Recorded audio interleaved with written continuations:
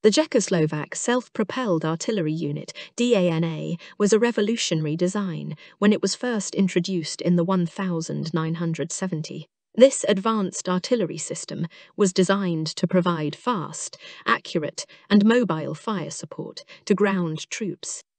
The DANA system was developed by the Czechoslovak Army as a response to the need for a modern, self-propelled artillery unit that could keep pace with modern armoured forces.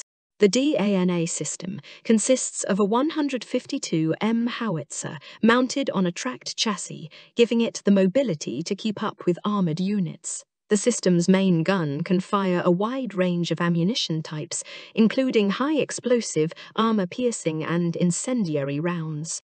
The DANA system is also equipped with an advanced fire control system that allows for rapid target acquisition and engagement.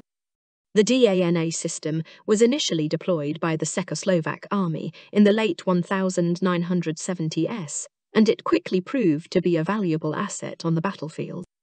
The system's mobility and firepower allowed it to quickly respond to changing battlefield conditions, and its accuracy made it a valuable asset in both offensive and defensive operations. One of the key features of the DANA system is its ability to fire in a semi-automatic mode. This allows the system to rapidly engage multiple targets without the need for manual intervention. The semi-automatic mode also reduces the workload on the crew, allowing them to focus on other critical tasks. The DANA system has seen extensive use in a variety of conflicts around the world. It has been deployed by the Czechoslovak Army, the Slovak Army, and the Polish Army, among others. The system has proven to be a reliable and effective artillery platform, and it continues to be used by many armies around the world. In recent years, the DANA system has undergone a number of upgrades to improve its capabilities and extend its service life. These upgrades have included improvements to the fire control system, the addition of a laser rangefinder, and the installation of a new communication system. These upgrades have helped to keep the DANA system relevant and effective on the modern battlefield.